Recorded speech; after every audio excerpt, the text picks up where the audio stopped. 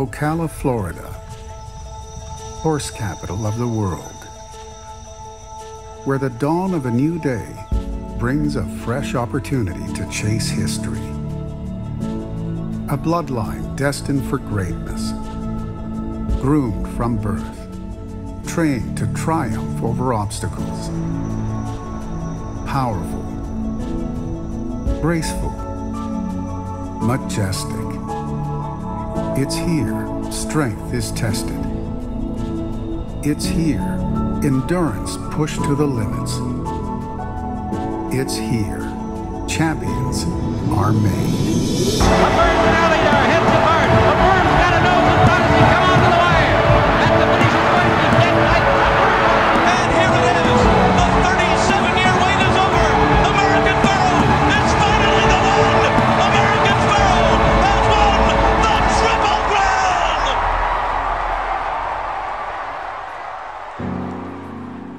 Watching these gentle giants ride to victory is truly a thing of beauty.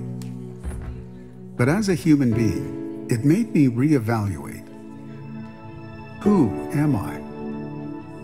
What is my purpose? How can I win in this race called life? The journey led me to Now Church. I'll never forget the first time. Hands lifted high, voices raised, a real encounter with Jesus Christ, an expression of love, an atmosphere of faith, a passion for others, all ages, all colors together as one, for a cause greater than ourselves, serving our neighbors and reaching our world, to know God and make Him known. It didn't take long to realize this is where I belong. We are a now people, reaching a now generation, with a now sound and a now word.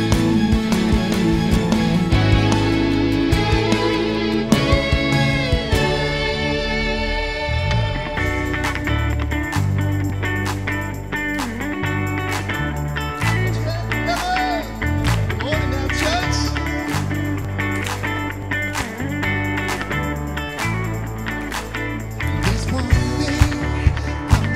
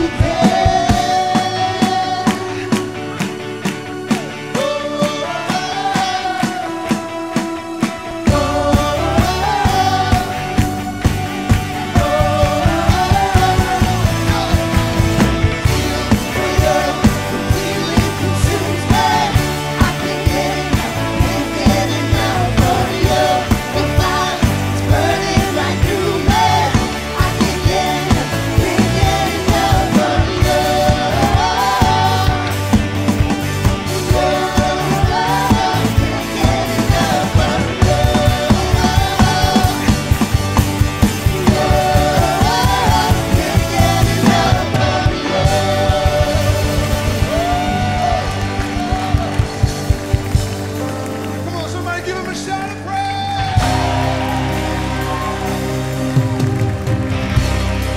Say, oh, oh,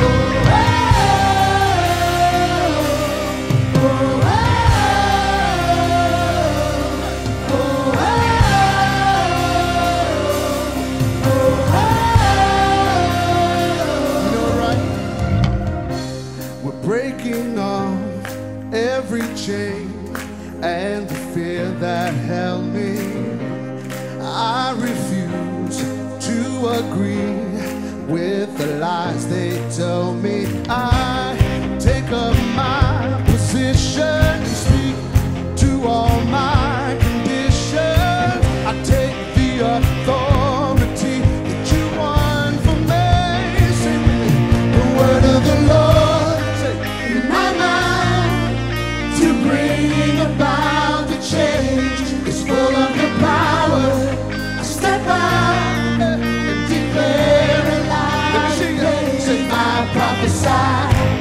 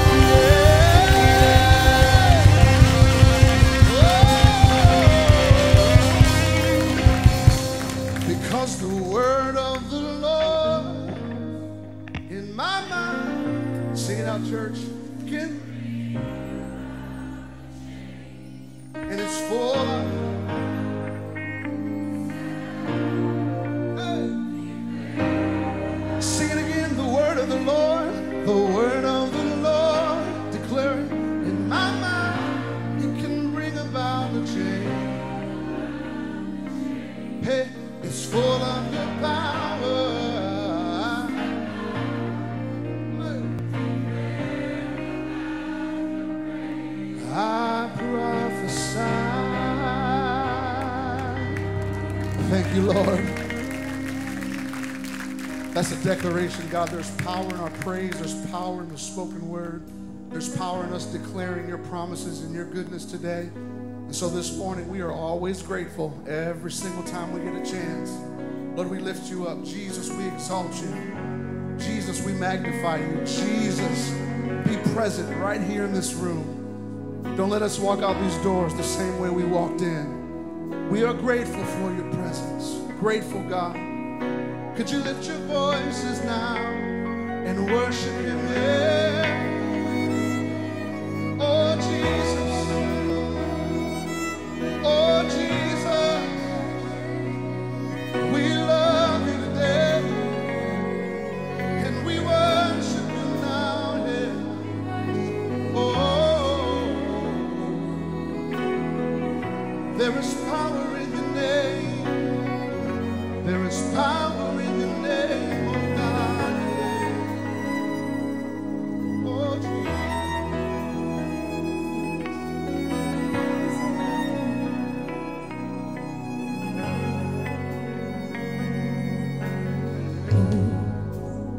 bring it all to me. The storm surrounding me. Let it break. That your name. Call the sea to stay. The rage in me to stay. Everywhere. That your name. Jesus, you make the darkness tremble. Jesus, Jesus, you silence fear. Sing Jesus, Jesus, you make the darkness tremble. Jesus, Jesus.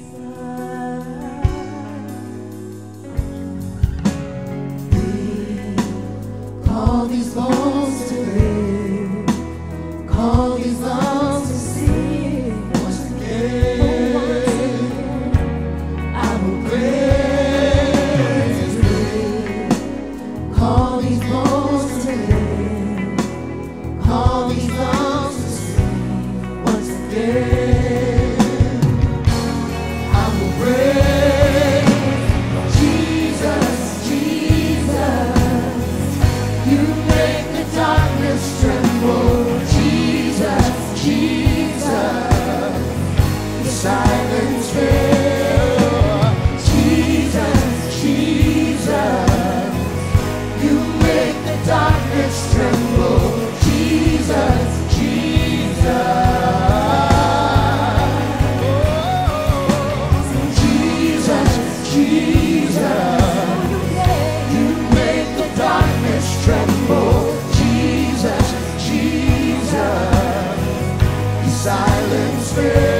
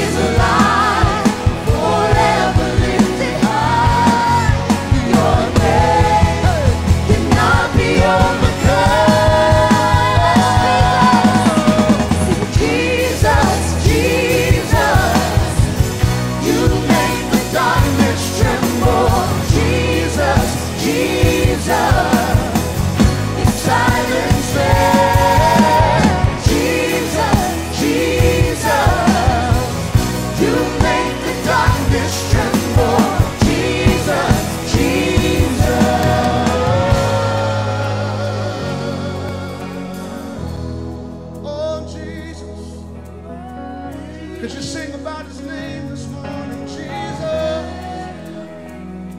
Oh, power in your name. Healing in your name, Lord. Hope is in your name. Oh, Jesus. Oh, Jesus. Yeah. Let's keep playing that. We're going to worship him this morning. Oh.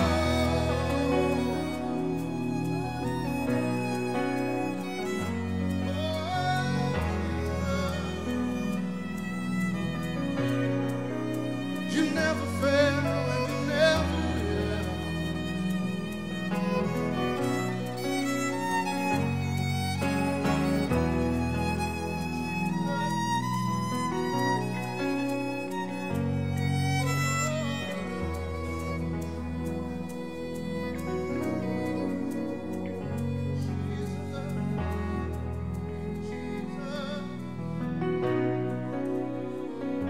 We adore you, Lord, our God. Let your presence fill this place, God. The glory, the Spirit. Faithful is our God. Faithful are you, Lord. Yeah.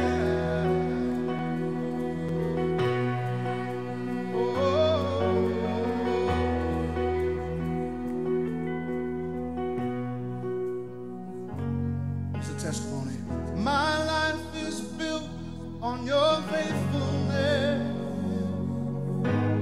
and my hope is held in your promises. And every day I take each step with your confidence that I am yours. Lord, I am yours. Sing with me with one voice. You never fail.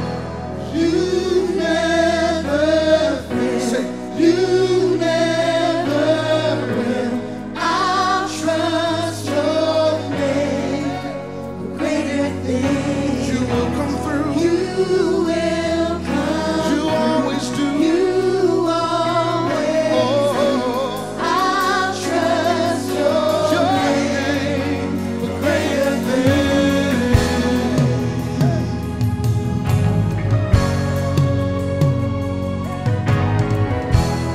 Do you believe he's faithful this morning? Sing it together. You cleared away, yeah.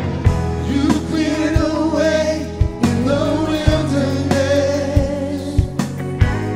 and you brought me back from my brokenness. You took my shame and you buried it. What you've done, oh Lord, I won't forget. Sing it now, you never fail. You never fail. You never will. I'll trust your name for greater things. You will come through. You always do. I'll trust your name for greater things.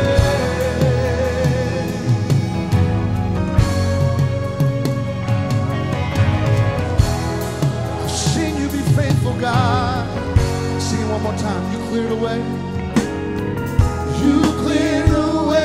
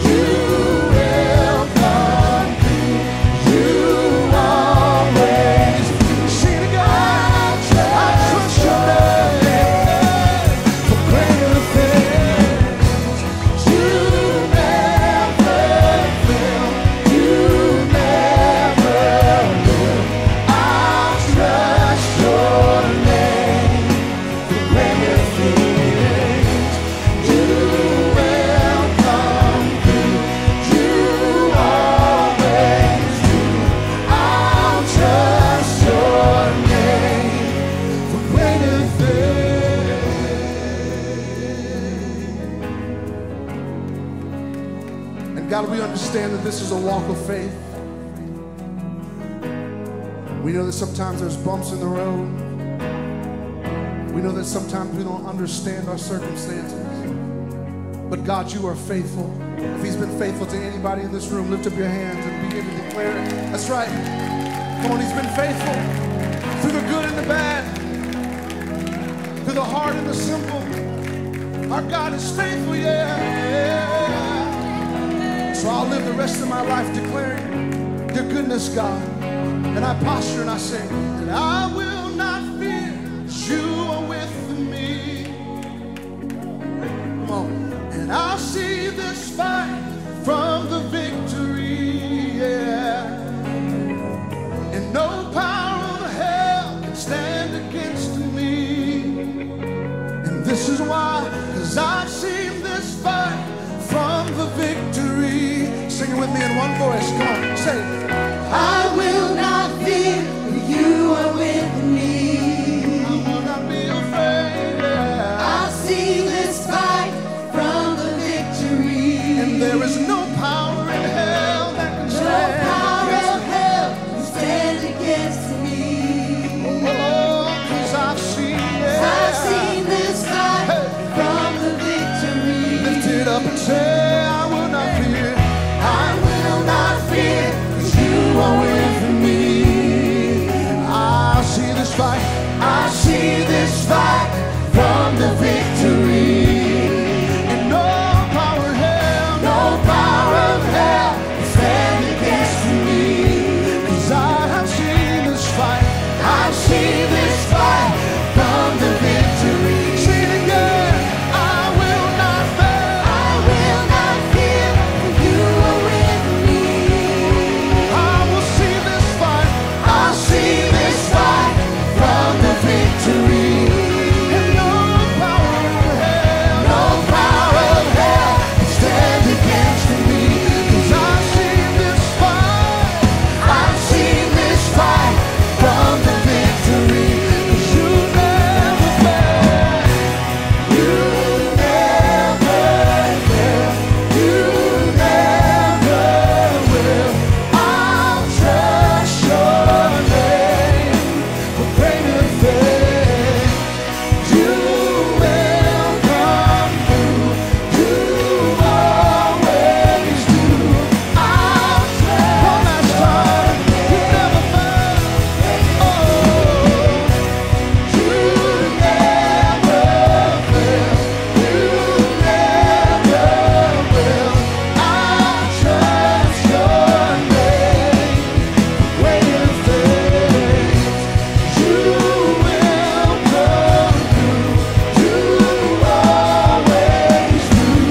I'll trust your name For greater things. If you feel that way, give him praise in the house. Oh, come on, like you've got the victory one more time. Come on, let's go now, church. Come on, let's give God victory. We win. I said we win now, church. We win. Maybe you didn't hear me. I said we win now, church. I don't know what you're going through this morning, but we win. Bottom line, period. God says that we have the victory. When Jesus Christ is with us, then who can be against us? Amen. That's his promise. So maybe you're struggling this morning. Maybe you're coming in thinking, God, I need you. He's right here. He's right here, and he's saying, I've got you. We're moving forward. Don't you worry. Our God is good. Amen? Amen. During the holiday season, I was thinking about this. Sometimes it's so easy to get distracted on all the stuff we have to buy, all the decorations we have to put up. So I have to remind myself to stop and say, this is not about me and my stuff, but this is about God and how good he is and what you've done for me. Sent Jesus to die on the cross for my sins and all my things, because he wants us to live in that freedom and that victory this morning. There's a great praise report that we received, and that was someone that sowed in the Heart for the House offering early in this year. And when they sowed, they were believing for all these different things. And they said when they sowed, it was a stretch of faith. But just like we've been singing today, God's going to come through. And so we were reading this praise report, and it talked about all the things that they were believing God for. Everything and above was answered for them. Because our God doesn't just barely make it by, but he wants to do exceedingly abundantly above all we ask or think. So let that be a faith extender, a faith stretch, and a faith boost for you this morning to know that God, if he cares about those people, he cares about you and your needs. In fact, so much so that he knows the number of hair on your head. That's how much he cares about you. I don't know the numbers of hair on my own kids' heads, but God does. So God cares about you this morning. Amen? And let's give God another shout of praise this morning. Amen. What a great day to be at church. Listen, if you came in this morning, this is your first time here, we want to say thank you for coming. We're so glad you're here. We welcome you at Now Church, and we hope that you're having a great time. And listen, if you came, maybe this is your second time, but you skipped last week for some reason, we got something new for you. Just last week, we rolled out something called welcome cards. And right now, we want to give you something if it's your first or second time here, and you haven't filled out one of these cards yet. Our ushers are going to be coming up and down the aisles. Right now, you're going to see them walking around. Look at Mike looking all beautiful right there with his cool hat on and everything. Just make eye contact with one of them, and they'll hand you a card, fill it out, and you can go out to our information center, and they're going to give you a free gift. So make sure you guys do that right after service. See our information center. We got some amazing people out there that want to greet you. Now, also, there's something around here that we have as well called a 3-week challenge. How many of you guys like a challenge? Just a few of you. Okay, for those of you that don't, we still have something called 3-week challenge, and that is to try our church out for 3 weeks, because there's no possible way you can get to know us as a church. This might be our first date. So give us a try. Come back again next week, in the week after, and just see what God will do in your life.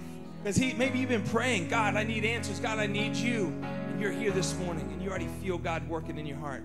So don't stop here. Keep coming. Keep committed. Keep coming and see what God's going to do in your life. Amen? And then last but not least, if you've been coming for a few weeks, and listen, this isn't just for those that maybe have been coming for 3 weeks. This is for 3 weeks all the way up to almost 30 years we've been to church. So maybe you've been coming for 30 years, and you hear us talk about next steps. Every single week we talk about next steps. And you might think, oh, that's for those who are newer here. No, that's for everybody, because we want everyone to get involved. And maybe you've been coming for years, and you maybe moved away and came back, and you thought, well, I'm still a member. Well, there's something that we've introduced earlier this year called Next Steps, and it's been amazing, the fruit that we've seen. Because the thing is, it draws us closer, takes you higher in God. Mike's shaking his head. He knows what this is about, because it takes you higher in your relationship with God, number one. It also helps you discover the gifts and talents inside you that you had no idea. There's been people that we've been talking to over the last several weeks that have been going through Next Steps that had no idea the certain giftings and callings that they've had until they went through Next Steps. So maybe you've been coming here for years and you've been hearing about Next Steps. Today's your day. Today actually is a great day to go, because my beautiful wife, Pastor Kristen, is teaching it. Come on now. Come on. I know it's probably weird giving up for, my wife, but I think she's awesome. She's beautiful. She's amazing. She's anointed. She's gifted. And, she's just awesome at what she does. So make sure you stick around for second service, 11 o'clock. Go through praise and worship, and then hang around for Next Steps coming right up. All right, right now I want you to turn around, get out of your comfort zone right now, and go maybe across the room and introduce yourself to someone that you didn't come to church with.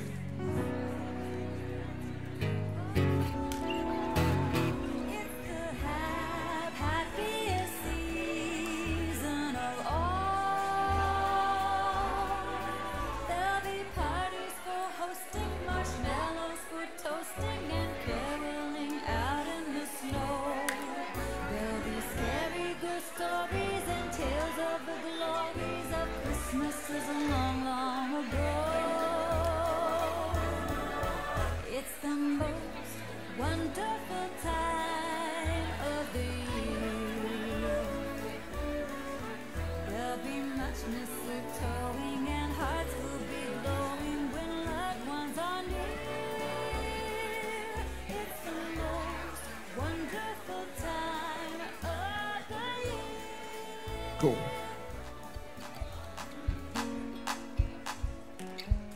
Nice. There we go. You guys hear me? You guys hear me?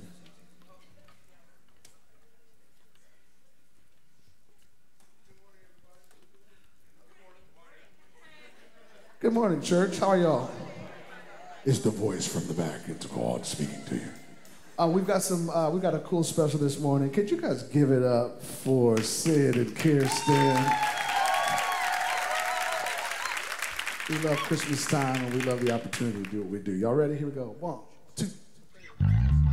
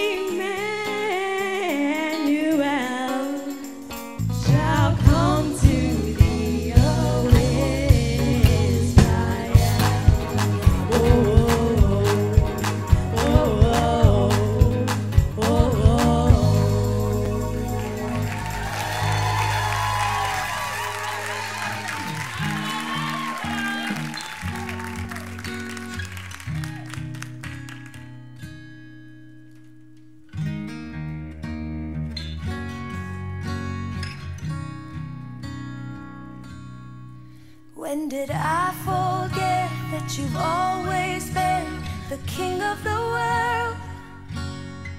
I try to take life back right out of the hands of the king of the world. How could I make you so small when you're the one who holds it all? When did I forget that you've always been the king of the world? You will always be the king of the world. Yeah, this Wednesday night's going to be a great night for us here. Why don't you give it up for the ladies again? They just sang their hearts out.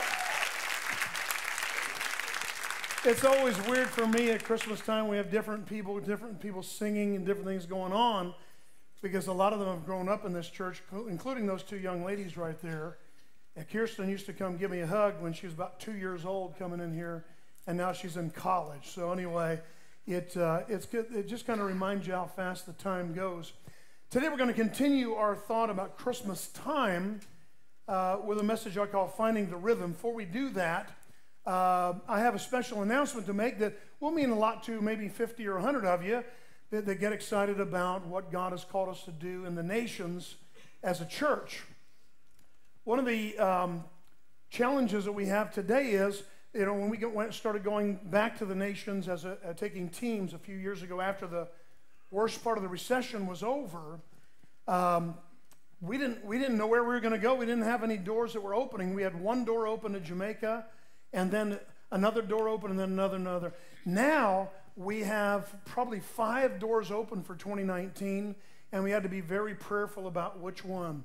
So we want to announce today that our mission for June of 2019 is Mission Bulgaria.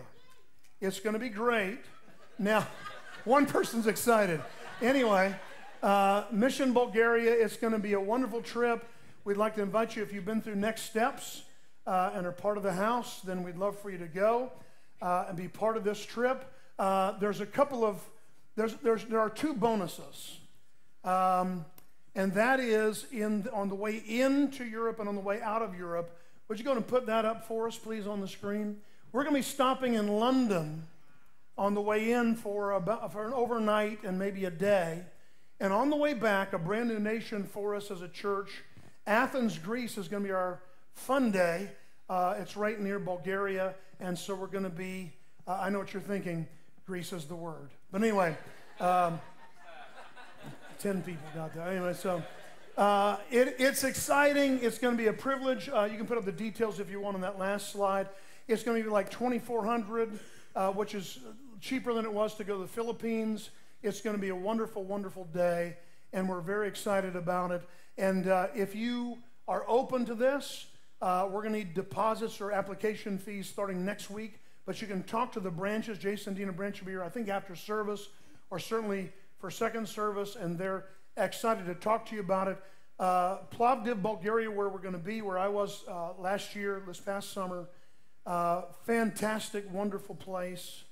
The mission to the gypsies in Bulgaria is nothing short of phenomenal. It's going to be, it's much needed. What the church that we support there, that we're going to be there with, what they do for the gypsy people, which is a big part of the population of Bulgaria. They need Jesus. They are entrenched in ancient poverty, not just recent poverty, but generations of poverty. And so we're going there to make a difference with them. Amen? Amen. All right, today we're going to get in the message, Finding the Rhythm. I'm going to kind of bring some things together from the Old Testament, the New Testament, and the Psalms. Matthew chapter 11, verse 28 from the Message, one of my favorite passages from the Message, says this: Are you tired? This is the words of Jesus. Are you tired, he says, worn out? Are you burned out on religion, just trying to do stuff in your own strength? Come to me, Jesus said. Get away with me and you'll recover your life. I'll show you how to take a real rest. Walk with me and work with me. Watch how I do it. Here it is. Learn the unforced rhythms of grace. I won't lay anything heavy or ill-fitting on you. Keep company with me, Jesus reminds, and you'll learn to live freely and lightly. Did you know that grace has rhythm? Grace has a beat.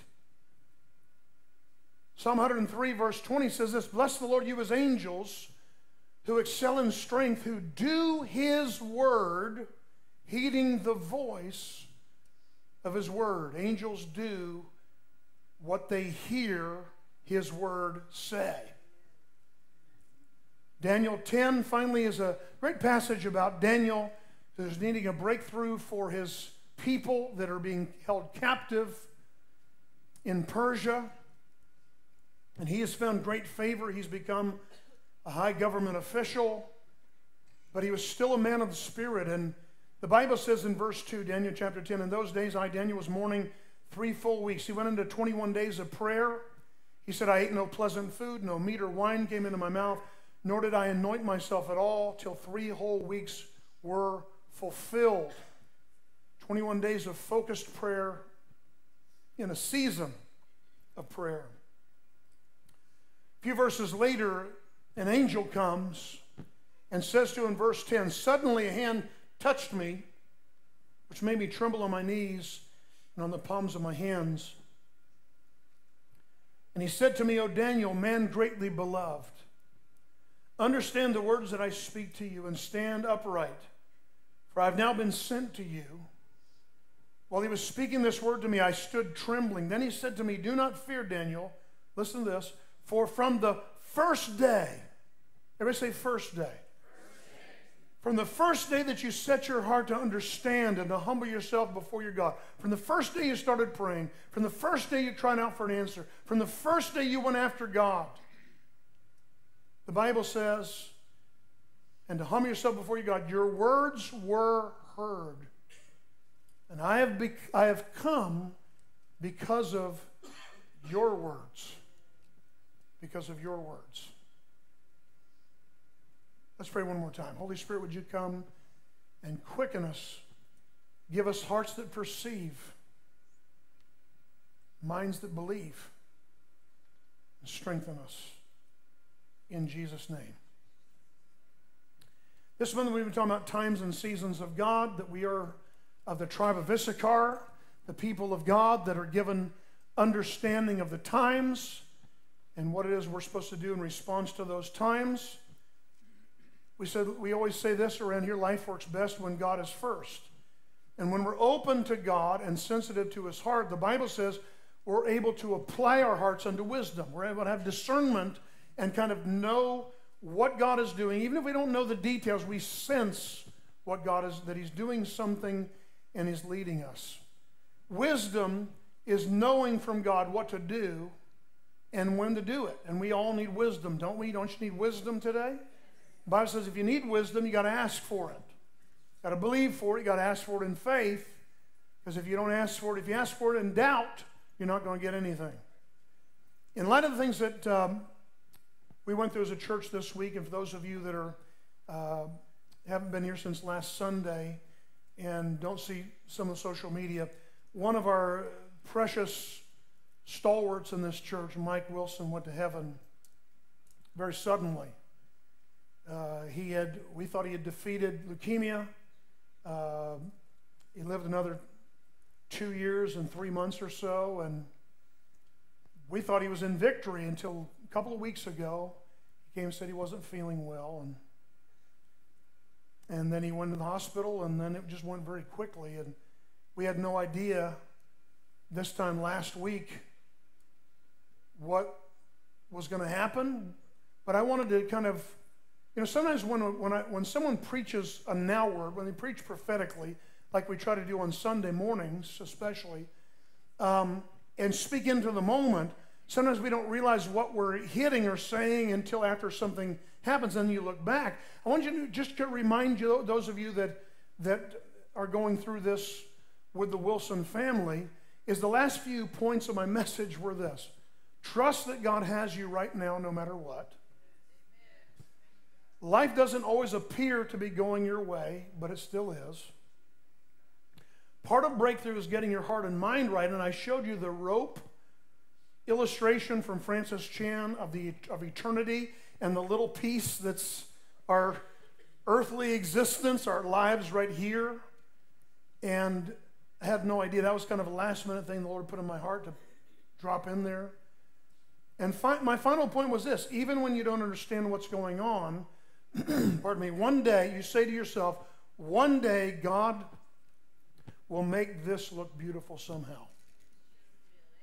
And I want to remind you of that, because sometimes we get our eyes so much and our feelings so raw based on what's happening to us and around us that we actually start tuning out God instead of really leaning into him. And I want you to know that we sorrow not as others that have no hope. We are blessed. Now, as we move into the Word today, anybody remember the old 80s song, We Got the Beat, by the Go-Go's? We got the beat. It was an old song. I remember it more than most because my son was just a little guy, maybe a year old, a year and a half old, and he was playing the drums already at that point. And his favorite song was "We Got the Beat," and we would go around and he would hear it, in the store or something, and he'd go, "Beat, beat." Of course, now years later, he still plays the drums and runs a lot of our multimedia, our whole media team, and the television and all the things that we're doing. But it's amazing when you find the rhythm of God for your life. We've said this whole month that God has a perfect timing for every purpose. Not only that, but heaven is so precisely synchronized. I almost said circumcised. That's not right.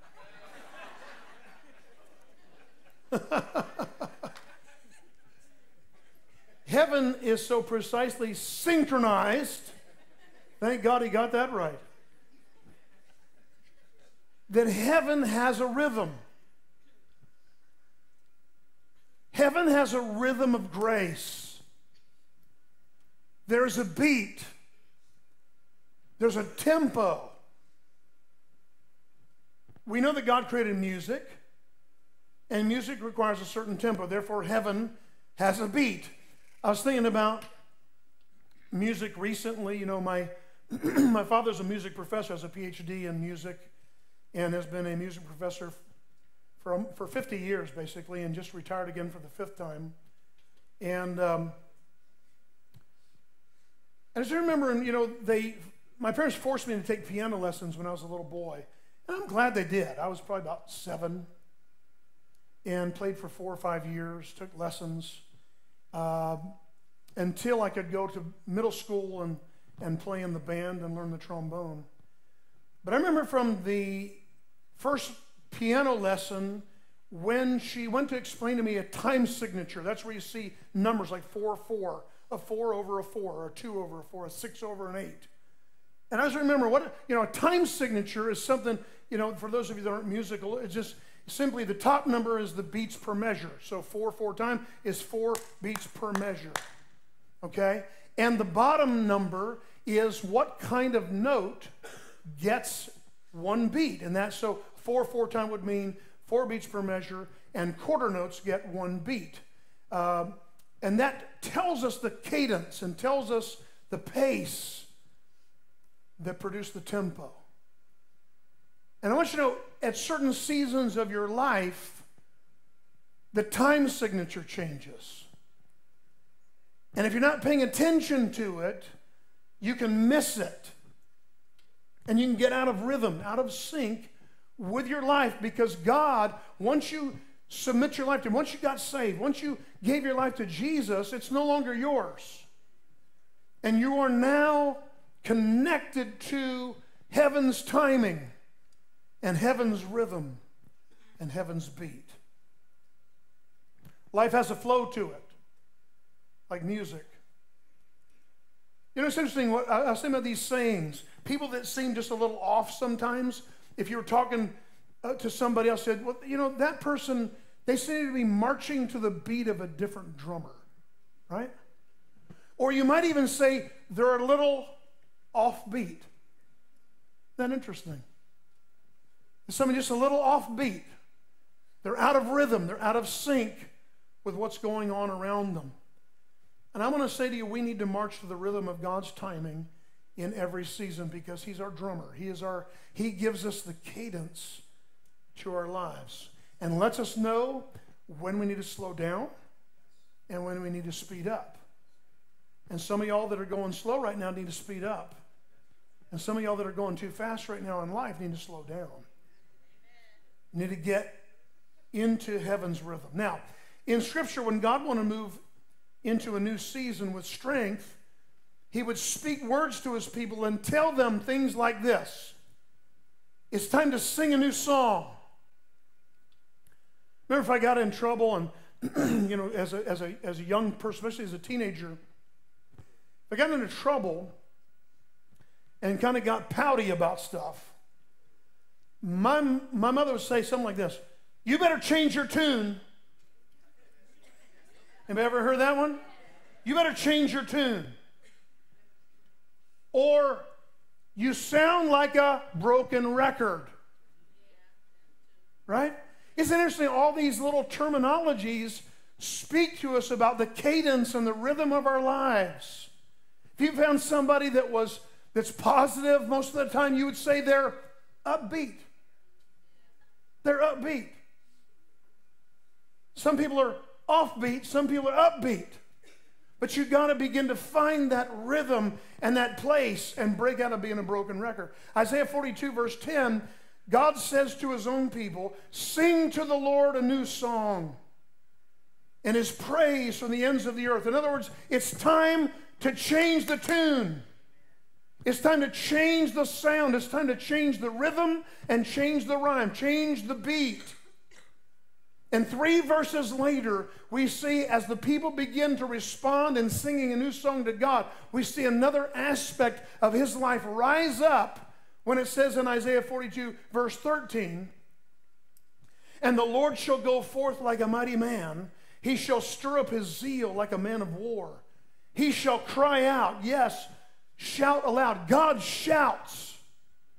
"He shall prevail against His enemies." When you sing a new song, be ready for God to do a new thing. When you find God's rhythm in your life and proclaim the song of the Lord, it ignites something within the heart of God to arise and fight for you and prevail over His enemies. But if you keep singing the blues, you just keep getting more of what you already have. And there was a moment to sing the blues, but not forever. I was thinking about this, Siri. Now, last week I said something second service. I said, "Hey, Siri." And my iPad spoke to me. And I wasn't looking for it to speak to me. So I got to be real careful today. And if some of you are using Alexa, I better be careful, because if you say Siri and Alexa too loud now, it wakes things up.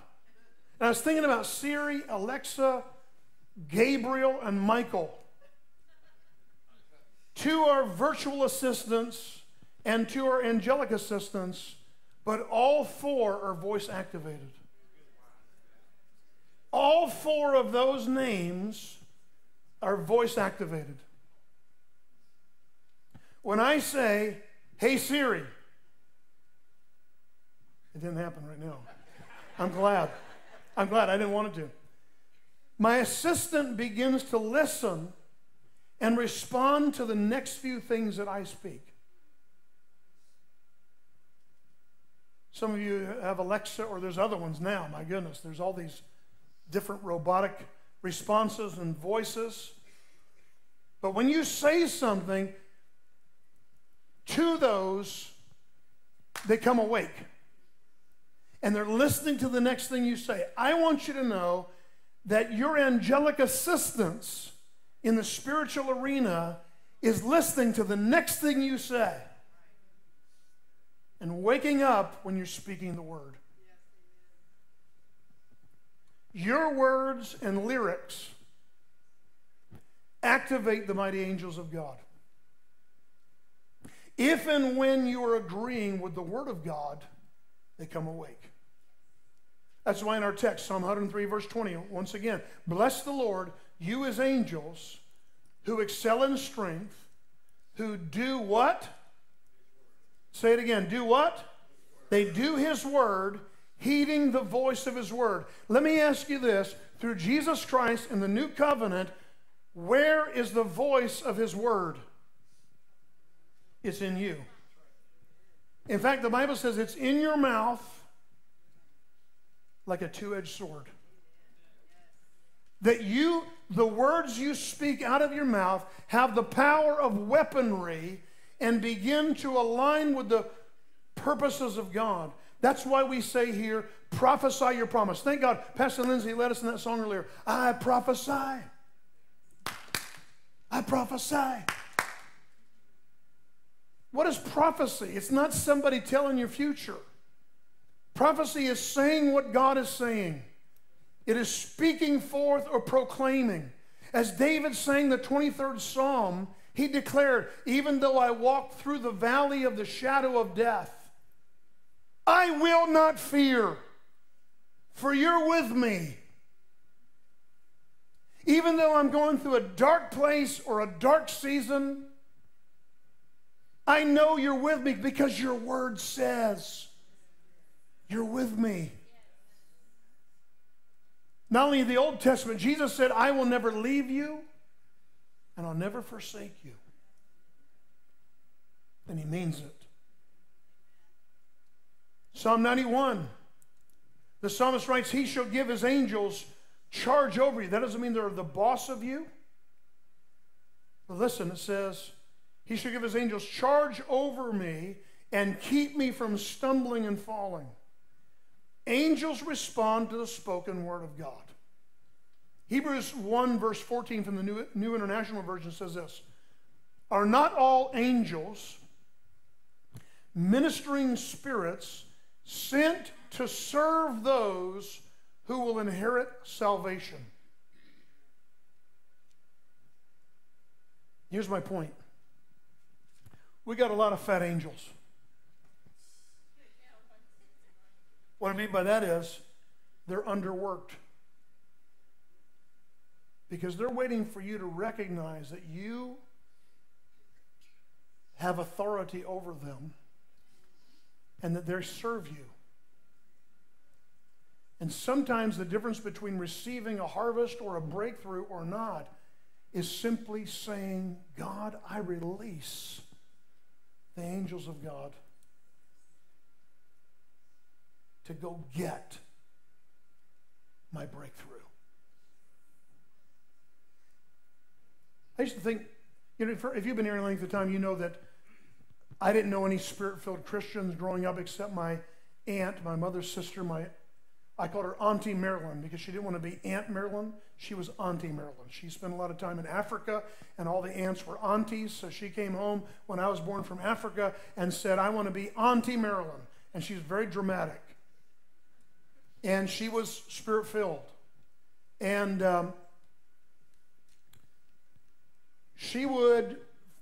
we were pretty close.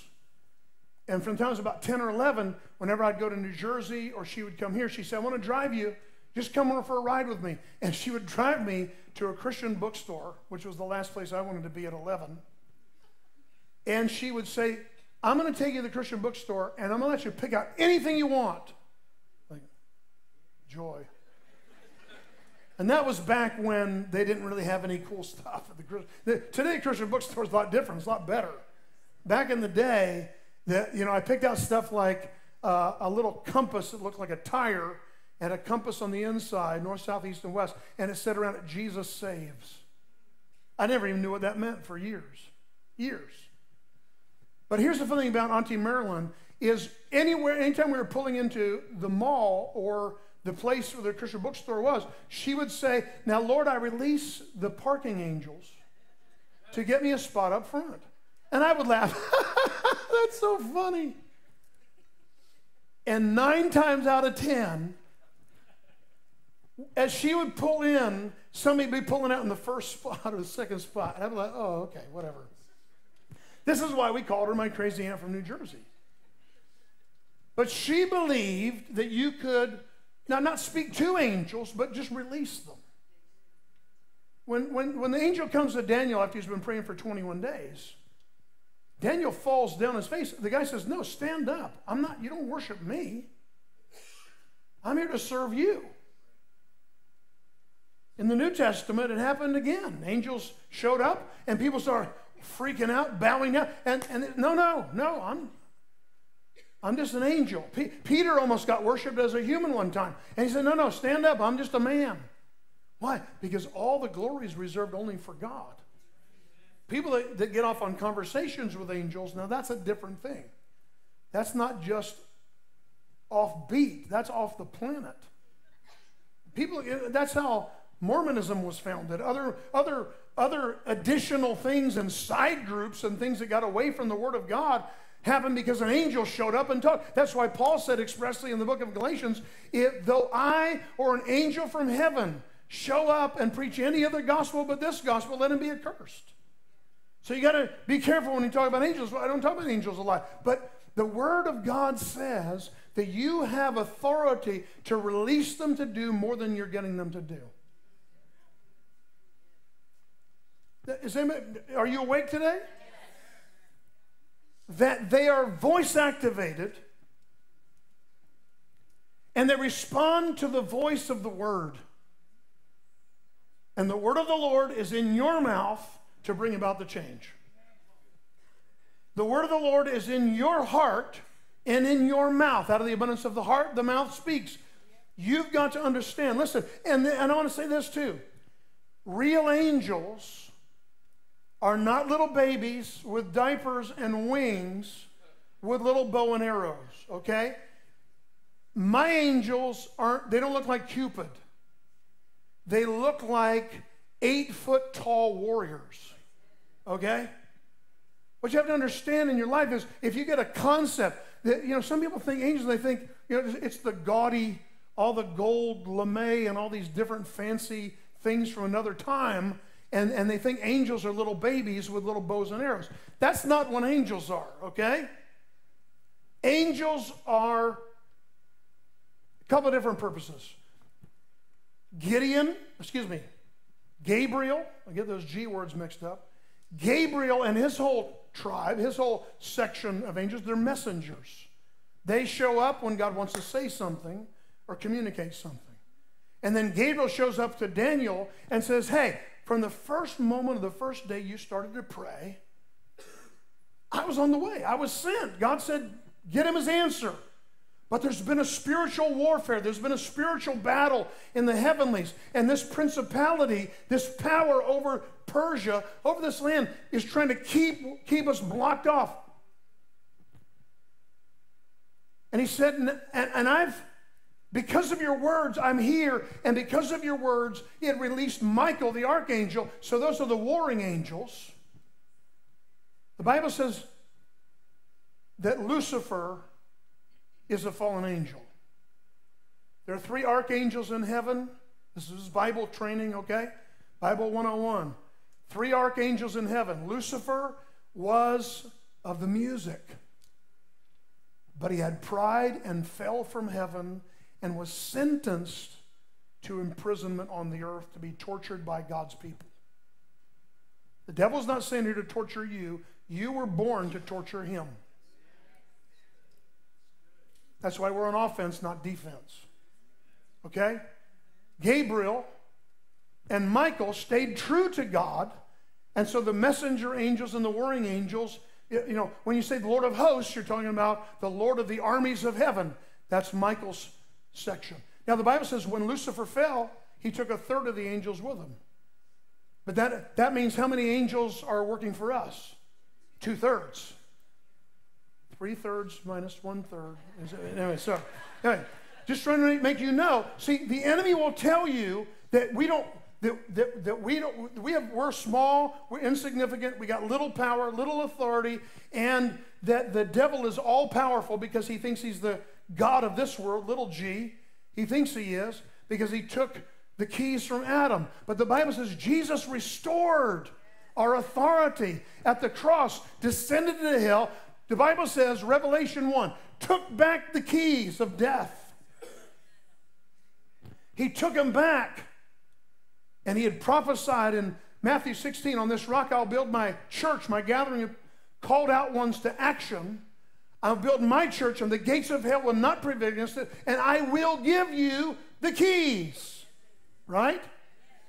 So the keys are no longer in the devil's hands. We still live in a fallen planet, but we got 2/3 of the angels on our side. And Almighty God, and the devil's a liar. Fear is a liar. You ever heard that song? Powerful song. And so, angels are standing around in your life waiting for instruction, waiting to be released by the Word of God. The voice of His Word. Now, in order to speak the Word, you got to know the Word.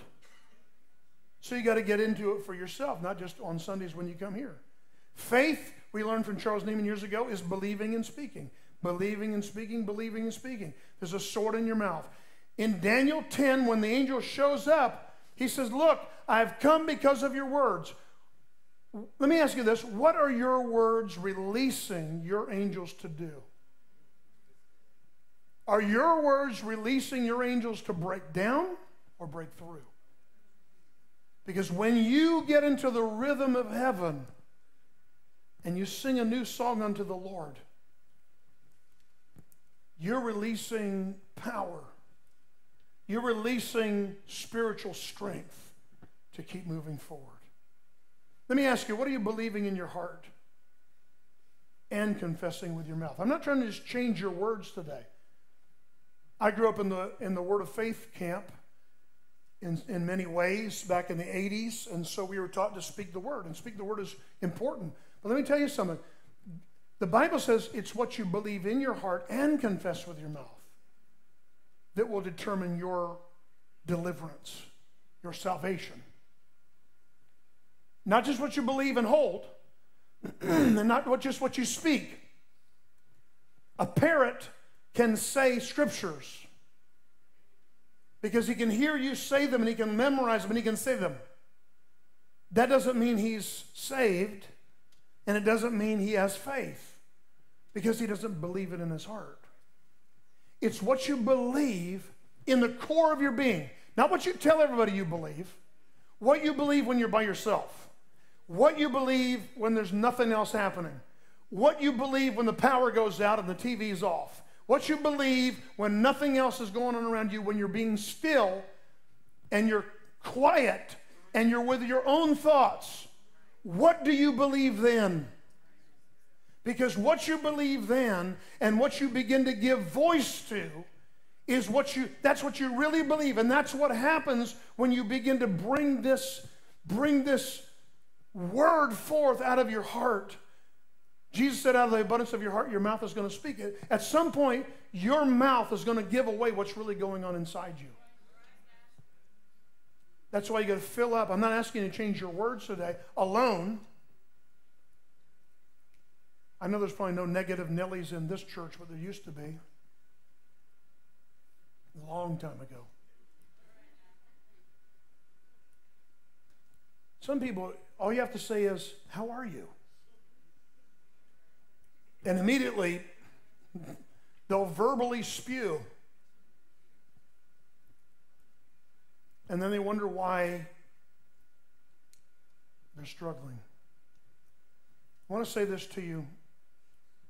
It's time to play a new tune and time to sing a new song. Jesus said this, where two shall agree on earth as touching anything they ask, it shall be done by my Father which is in heaven. And the word there is symphoneo, symphony. Concerts of prayer and praise, symphonies for God. Can I tell you, in this place, in this church, everyone has a sound. Every one of us has a talent, an instrument to play. Some are like the woodwinds, the strings, the brass, or the drums. But they all have to play from the same sheet of music and keep the same beat. And when all of us begin to find our place, so I'm so thrilled, as Pastor Tristan was talking about next steps. This year, we've gone from about 160 people involved in serving in the church to probably close to 240 in one calendar year. And we didn't even have the whole calendar year. Wow. But there's a lot more people that want to come and just sit and soak and watch. But our faith is not a spectator sport.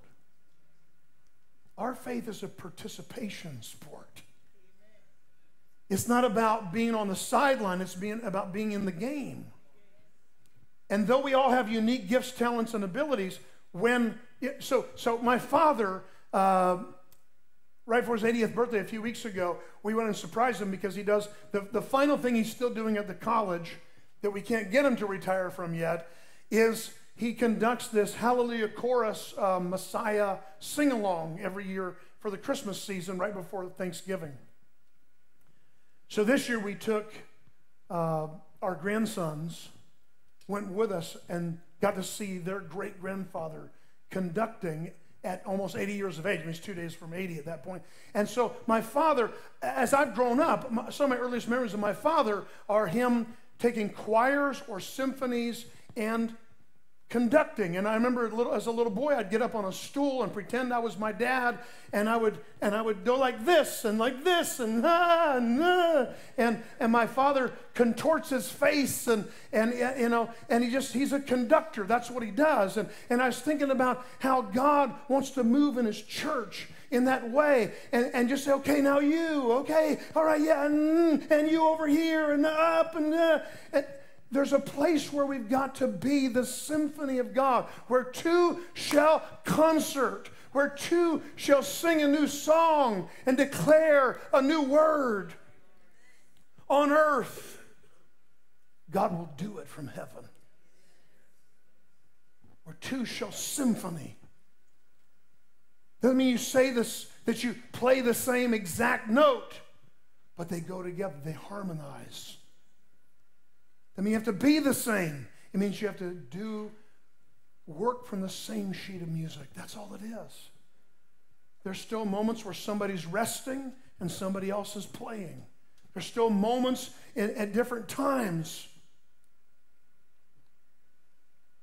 When you find God's rhythm for your now season of life, and you set yourself in agreement with His Word, by speaking it, confessing it, declaring it, your old cycles will begin to dwindle and new patterns will emerge. But it begins with you, begins with your heart, and then it comes out of your mouth. Change takes time. Give yourself grace, but grace has a rhythm. As I said earlier, while we consider some folks offbeat, we consider most happy folks upbeat, and we have to keep celebrating those things.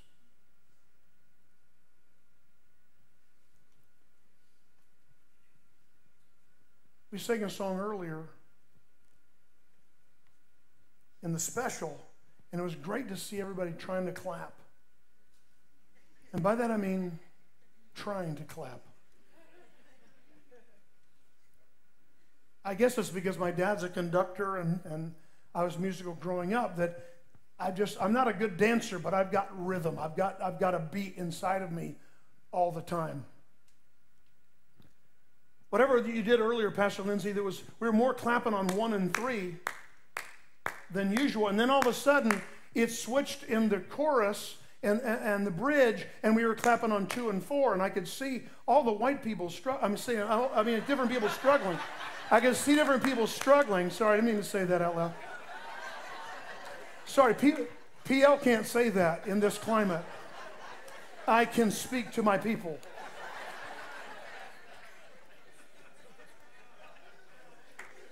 So just put your hands together with me right now.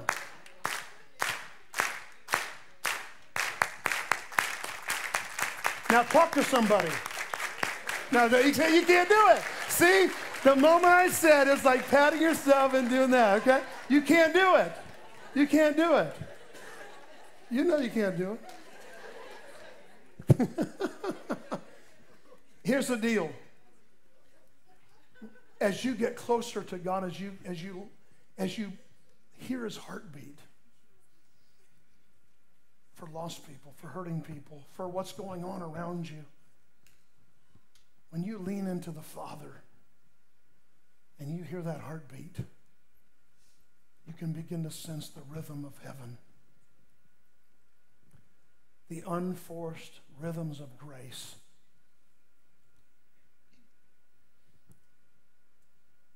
And your life will begin to take on that new season, that new cycle. When you recognize that you're not supposed to march to the beat of a different drummer or your own drum. You're supposed to hear the rhythm of heaven and work it into your life.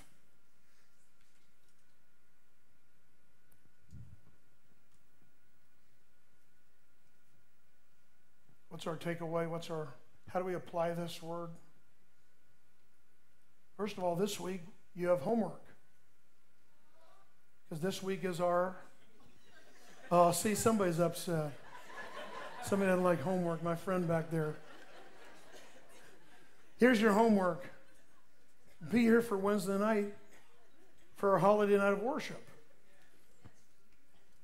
By the way, when it comes to paying attention, can I just give you a little bit of a clue? We run our announcements. We haven't been running commercials very much the last year. It was taking too many man hours to do. So we try to do our announcements on slides before and after the service. And then there's a calendar down the hall that you can look at any time of the whole month that people go to great lengths to put up there so you can be in the rhythm of this house. But very few people pay attention. Do you guys have the ability to put up that slide that we had up earlier today? No, we didn't plan on this. I just see if we can improvise a little bit. I don't know if we can. Is that okay? They say it's going to come up. Anyway, the slide of the we don't know if anybody's paying attention slide. See, they didn't even pay attention. There it is. Nope, that's holiday schedule. There's another one. Keep going to the next one. Here we go. This was up earlier today. We wonder if people are paying attention to the announcements. So here's a test. The first 5 people to read this and find Pastor Tristan and say, we lost it. Wow. See, that was a joke. No. The first 5 people that read this and find Pastor Tristan and say the key phrase, those who listen to instruction will prosper, from Proverbs 16:20 will receive a prize. Blessed are those who pay attention. That's been running all morning when you got here. Every few seconds. Now, the prizes have all been given away because 5 young people paid attention. And they might have told each other, I'm not sure. The 5 young people paid attention, and I almost could have predicted 2 of them. I almost could have predicted it. We do these things so we don't have to take up more service time to make announcements and tell you, because you don't listen then either. And some people, when we do the funny commercials, you love the commercial, you have no clue what it was about. And that was hilarious. Yeah, when is the event? Oh, what event? See, the whole thing is about paying attention to stuff going on around you. And pay attention most of all to keeping time with the God who loves you more than you love yourself. Let's pray. Father, thank you for your word today. Lord, we celebrate your goodness and your grace. And I ask you, Father, to reveal Jesus in a greater measure in this place and to everybody connecting with us on our online campus. Lord, let this be a day where something of the message of your timing gets from our heads into our hearts. Lord, your word says that we rejoice in you with songs of deliverance, songs of freedom. Lord, would you let those songs of freedom be in this house? And when we come together on Wednesday night for a holiday night of worship, would you draw people back? Would you draw people to bring others that will find their connection with you this week? Lord, we want to share our greatest gifts. And we give you the honor and we give you the praise. In Jesus' name. Just keep your head bowed for another moment. Maybe you're here today and you just say your life has been out of order. Something has been out of order. Something has been out of sync. You haven't been yourself. You haven't felt like yourself. Maybe physically, maybe emotionally, maybe mentally, maybe on your job. Maybe everything was going great and all of a sudden you hit a wall in some facet of your life. Maybe relationships. Whatever it is, the answer is Jesus. The answer is to get back on heaven's time by opening your heart and by inviting Jesus in. He's not a religious God. He's a God who loves you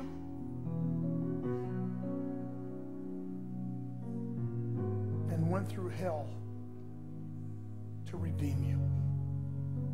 If you're here today and you say, Pastor, you know, I feel like maybe maybe there's people here, you already have a relationship with God in some way.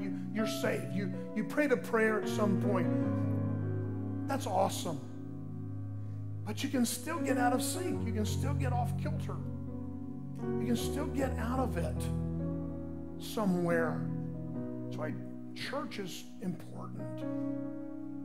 But if you're here, you say, Pastor, would you pray for me that my life would get back in order, that I would hear the rhythm of heaven for my life and begin to move with that. If that's you, would you just slip your hand up right where you are? Just put it up, keep it up. We're not going to have you stand up or anything. So I want to pray for you. Father, for those whose lives are moving topsy-turvy, helter-skelter in ways where they're just out of sync, out of alignment, Lord, would you just minister your life right now to everybody whose hand is raised, everybody in the room and everybody connecting with us on our online campus. Would you just minister, Father, to everyone whose hand is raised, whose heart is open, who is receptive to have a reset.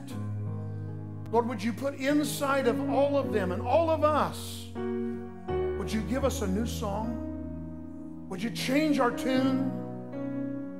Would you help us to live according to your purpose, your promise, and your timing? For we give you the praise, the honor, and the glory in Jesus' name.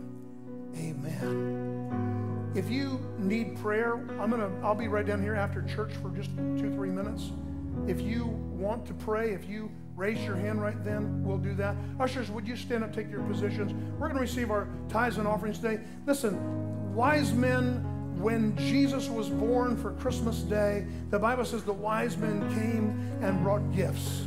They brought gold, frankincense, and myrrh. Today we bring of our treasures. We didn't ask you to bring any sheep to sacrifice today or cows. Thank God. But what we do have is our ability to sow seed through our own way of giving. We try to make giving real easy around here. We have a bunch of different ways to give online or through text to give is what many, many people are doing now.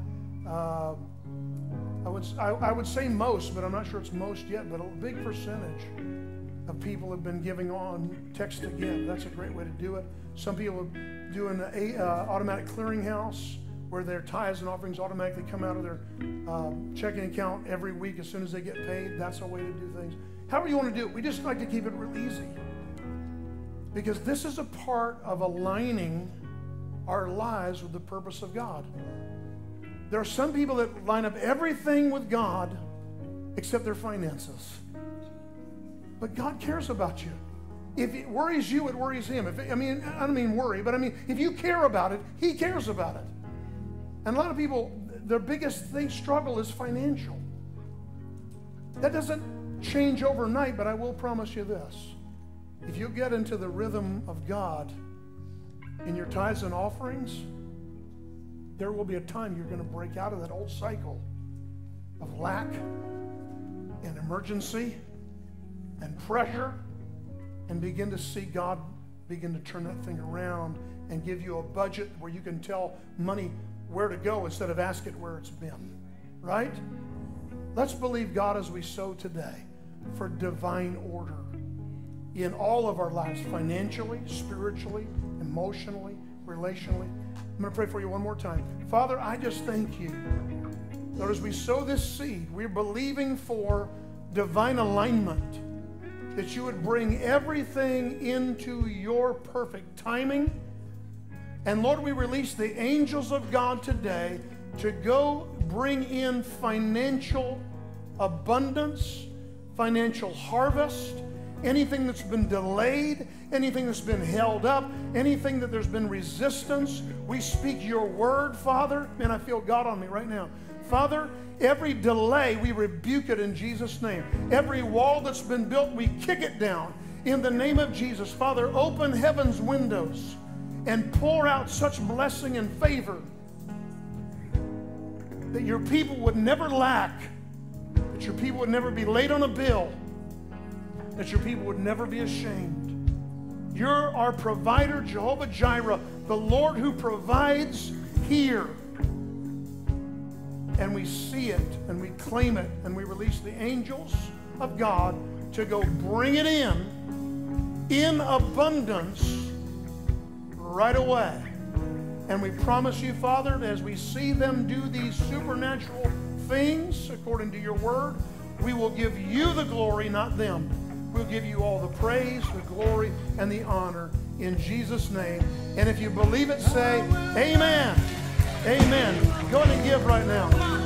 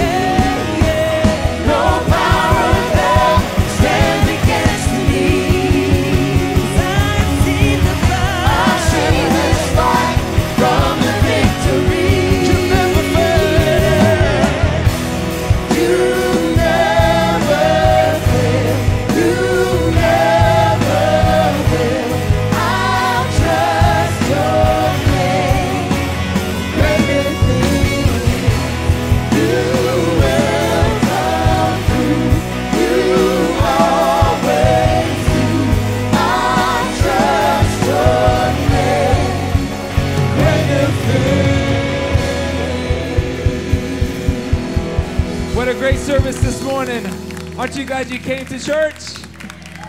Awesome. How many of you guys enjoy this amazing worship band right here, Pastor Lindsay and the team? Listen, this Wednesday night, you do not want to miss it because we have this team going to be doing an entire evening of holiday night of worship. So make sure you get here early because it's going to be packed this Wednesday. And afterwards, we have an after party for all of us. But for those of you who love to bake, and maybe if you like to fake to bake, that means you go to Publix and you bring it in on your own platter.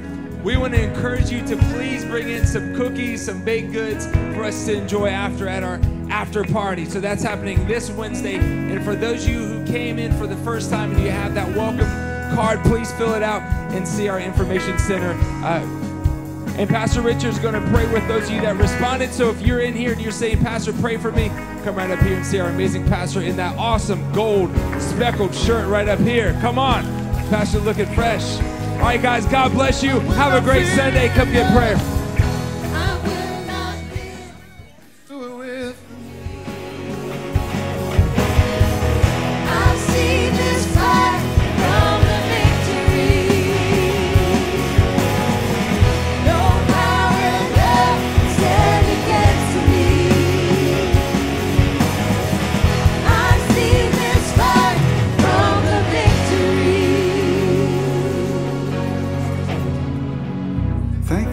joining us at Now Church.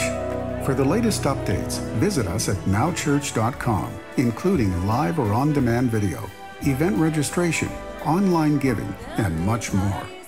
And don't forget to follow Now Church on our social media platforms, including Facebook, Twitter, and Instagram. And please use the hashtag NowChurch. Thank you.